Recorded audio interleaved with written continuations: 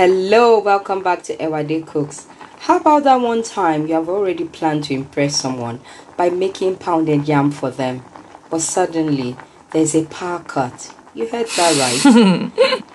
No electricity, not your inverter is not working, no generator. What do? You pound yam in the way our fathers have always pounded it. Our mothers, before the fathers get angry. So mothers and fathers, please. So let me show you how to do this. First, you need to cut your yam and put on fire. You can see I've already done this. It's usually better to cut them in bigger chunks when you are pounding with the mortar and pestle. So let's get down to this. Are you ready? Let's go. First, you want to bring out your mortar and pestle and rinse it with water. Just ordinary water, no soap. So now I have finished rinsing the mortar and pestle, and it's time to get to it. I think I need to mention at this point that it was my father that taught me how to pound yam. One day he said, "How can someone give birth to a child that doesn't know how to pound yam? You will learn today." That's actually his favorite food. So shout out to Baba, my brother. Yeah. The first thing you want to check is if the yam is ready for pounding. See, when you dip your fork into it, it needs to split. And may I remind you that it's not every type of yam that can be used for pounding. You can see this one is still a little bit hard. So I'll just leave it for, okay, some of it is done. So I'll just leave it for like 3 minutes more. Then we'll get down to the pounding. So the first thing you want to do, you can see there's still some water in it. So you scoop the water out this way. Can you see that? Also,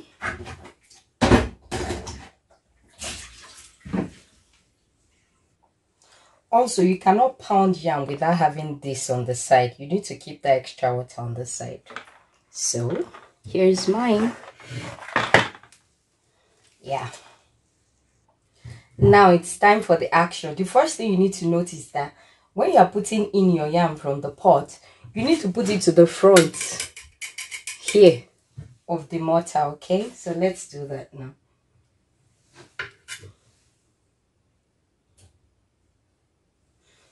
Because it's just me, you know, normally when they are feeding into the yam, into the mortar for you, you need to immediately start pounding it.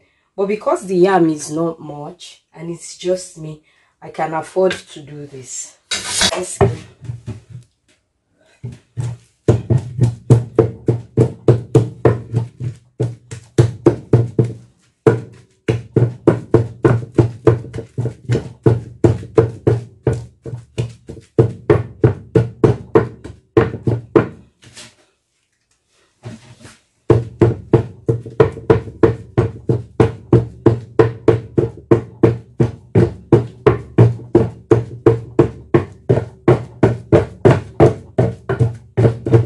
Can you see that? That's the first step. You understand? There's still more yam.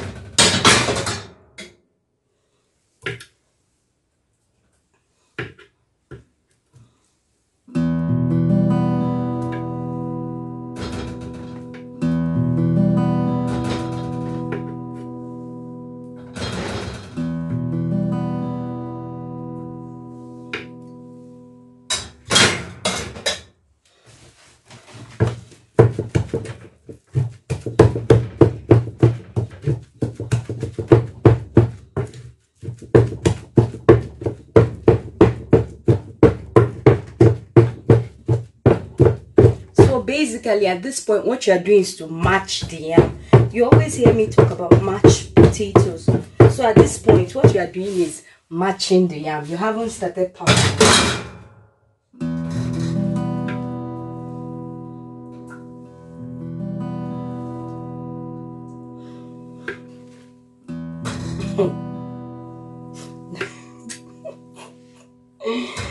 Hey, it is well. Let me know. I won't tell you what's making me laugh.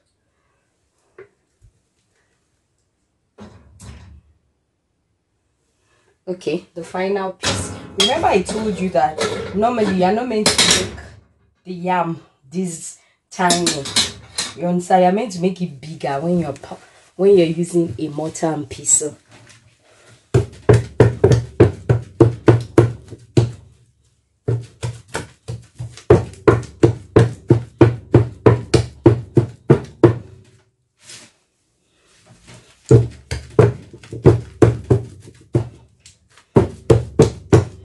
Finally, the last bit. So can you see at this point?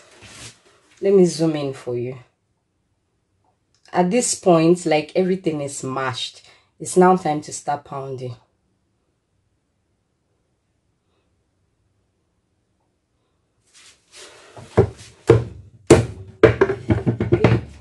Easy, baby.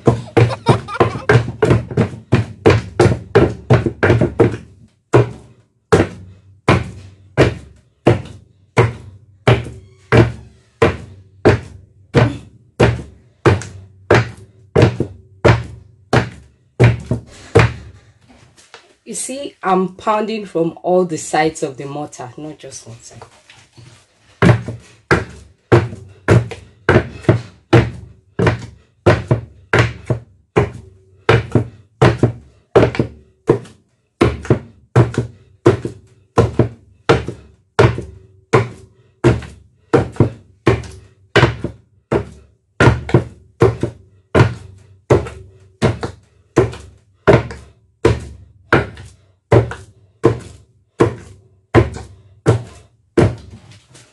Can you hear that sound? So at this point, it's time to, I don't know what they call it in English, but we call it rin in Yoruba.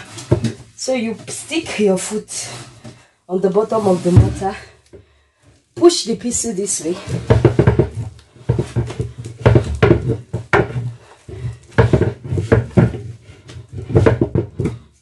You turn the pounded yam around.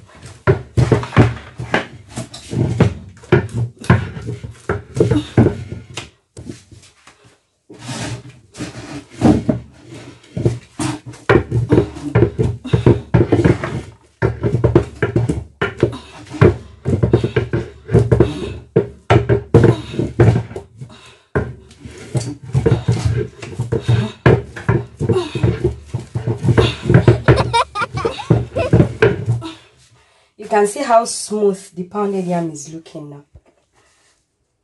Can you see how smooth it's looking? It's at this point you add just a little water. So it's the water that is left over from boiling the yam that we'll be using for the pounded yam. Do you get? So you do this. You pack it into the center. Some people don't even bother adding any water. Do you understand? Some people don't add anything. They just pack it and eat at this point. But I'll be adding some water to mine. Note the quantity of the water. You're not going to put in too much. And you'll be careful that those tiny yam particles in the water doesn't get into the yam. You don't want to start from the onset again. So this point again, you still do that same.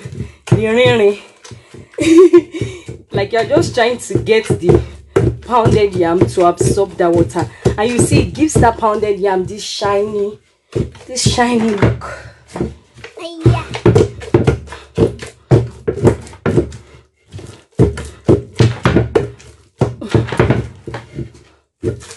Try to use your legs to hold your mortar well, so you don't end up destroying something in your kitchen.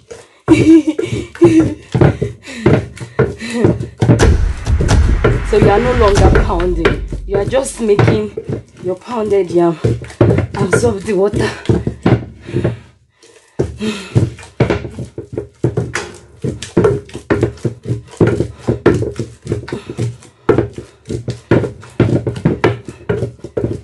At this point, brothers and sisters, ladies and gentlemen, it's time to eat pounded yam.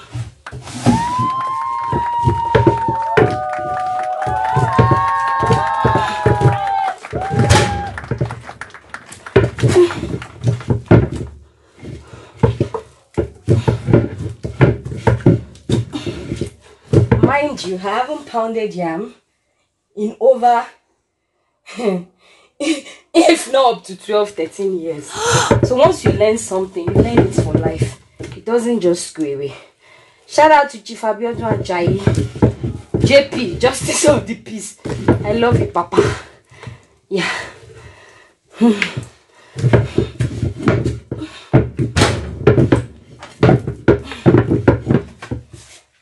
And that's it. Let's pack it so you see what it looks like. You know, some people actually put their pounded yam in nylon. My father will say, no, Oniyan is a human being. That means pounded yam is a human being. When you put nylon around it, you are suffocating it. Imagine someone putting nylon in your nose or to cover your nose. That's how passionate my father is about pounded yam. So let's get a plate and put it into it. So you have to pack everything together in one spot. And let me just show you.